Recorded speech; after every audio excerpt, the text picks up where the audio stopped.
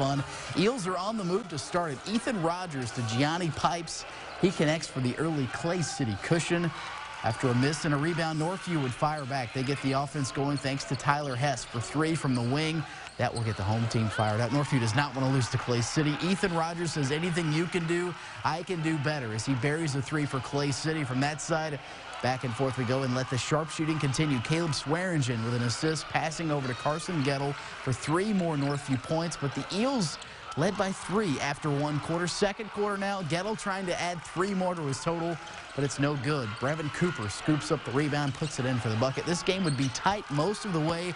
Bryce Patterson gets on the board here for Clay City, but in the end, Northview gets the win over the Eels in this rivalry game, 67-57, your final out in Brazil. Terre Haute South on the road at Southport tonight as well. Braves without Cordell Haynes. Actually, with Cordell Haynes, without three other starters. Hayes doing his own here. Nice assist from J.T. Baker. And that's good for two Terre Haute South points. Then it's Hayes fighting through the Cardinal defense. Repays the favor. He fires it over to Baker, who then drives and dishes. Terre Haute South would get two more. How about Jacob Rutledge? He got to see some extra minutes tonight. He is hustling down the floor. No one's going to stop him. Nice little jumper there. South only trailed by two after one quarter, but just too much Southport tonight. Chaz Hines cannot be stopped on the block here. He finishes with a hoop and the foul. Southport wins over Terre Haute South by 15, 65-50, your final from Indy. We are just